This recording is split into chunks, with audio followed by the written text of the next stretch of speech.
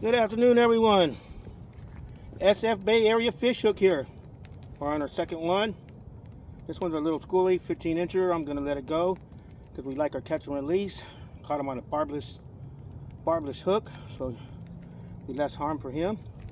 I want him to grow up and get bigger so I can catch him again. Maybe. Anyway, yeah. Please like and subscribe. Bay Area fish hook. Comments appreciated. Thank you so much. Thanks for watching. Well, oh, by the way, I caught him on ghost shrimp, and we're at Eckley Pier in Crockett, California. Thanks a lot. Enjoy your day.